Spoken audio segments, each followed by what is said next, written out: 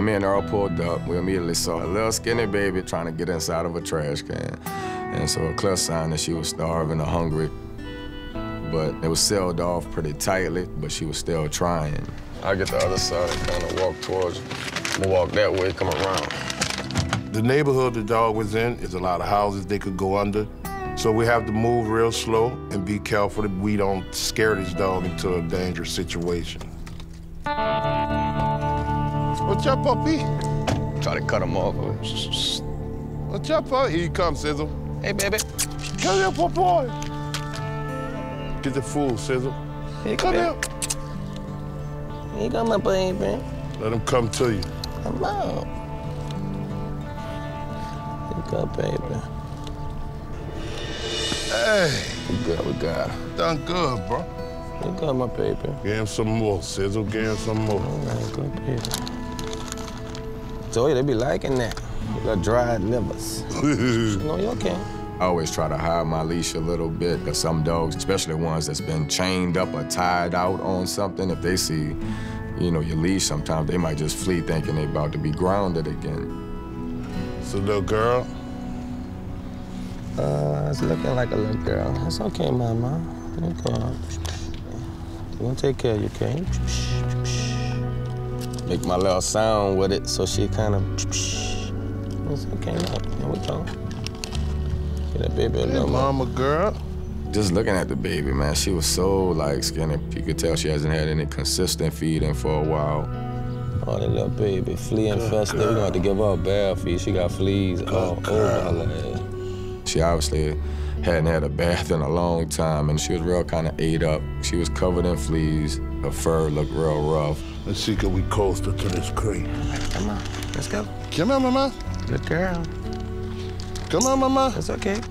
Good girl, Mama. We got you. I think we might have to put it on the ground. Yeah, that's what I was thinking, too. Because she ain't gonna want to jump up. Like, she kind of hesitant to my hands. Yeah. By the looks of it, you could tell this poor little girl had been through hell. So me and Toney just try to be as gentle as possible, getting her into the crate. I don't want to shake up too bad before we get there. It's okay. We got you, baby. Come on. All right. Let's go, my baby. Let's go. She like these. Yeah. We got you. Let's go. There you go. Get the tweets. Get the tweets. I know. There we go. I got you. I know. I did it bad. She got a little timid as we neared the crate. I kind of got her to walk. Of course, she saw this little cage thing, and she slammed on brakes a little. Wake up. Wake up. Come on. There she goes. Don't worry about it. Go. Get in now. All right. I just have to do the little push in the back. Come on. She's... Come on. I know. Sizzle, don't force her.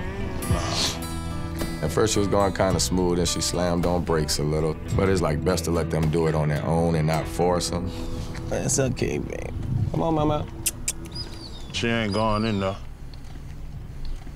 We need some meat. In the car, there was a can of weenies that I thought the dog would be more interested in than the dry food. Girl, I got your lunch out the car. But we were so poor, we used to eat so many of these. Ooh. Ooh, come on. Let's get it. Let's get it. There you go. Have fun. Come on. Good girl. Good baby. One more leg. Gotcha.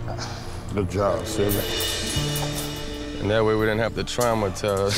Yeah. You know, you don't want to create no kind of trauma in a situation where that dog ends up not liking crates or something like that. It's okay, Mama. We got you. Let's go. So luckily, we was able to get her attention with the food, and we eventually got her inside the crate. Good girl. All right, then, Mama. She don't like the fruities. Jenny. Oh, it's okay. Be careful. Regardless of how she got out or how she got in that situation, I'm glad we found her, and we're able to do the things we need to. All right, we coming, Mama. Be good. Our next step is just getting her to Villa Lobos, getting her settled in so she could begin the healing process. We got you, baby.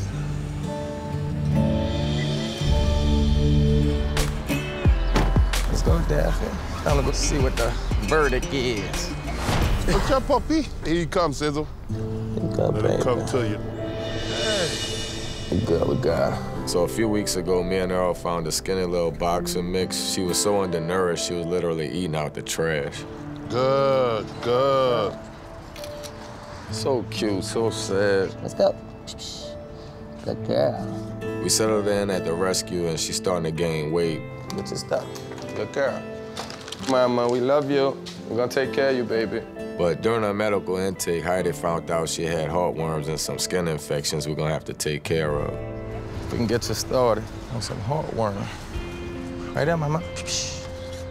How y'all doing today? Had Daffodil. Daffodil, I'm just gonna go get a weight on her. Yeah, thank you. Go ahead and head right Yes, on ma'am. over here.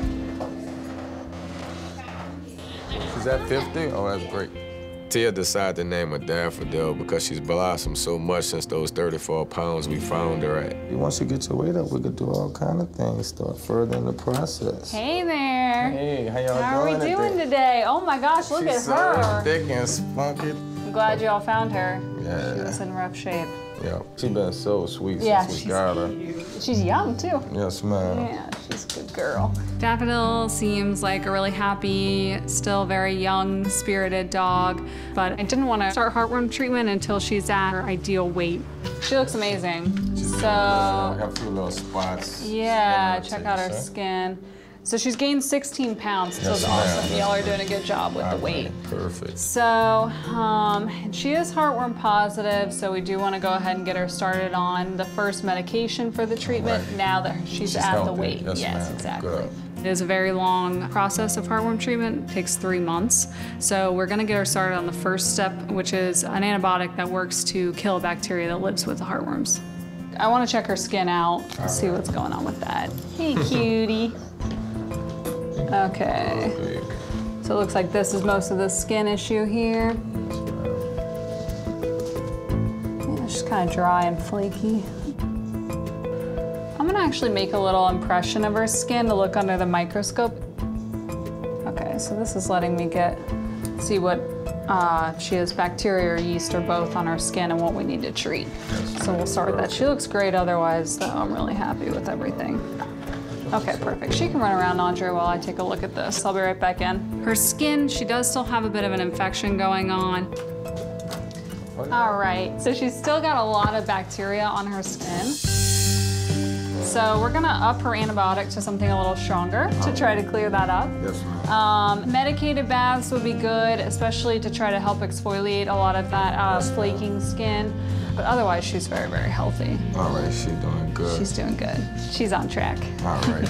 It's a relief to hear that Daffodil's healthy despite the heartworms and the skin bacteria. So we're gonna follow the doctor's orders and hope she makes a full recovery soon.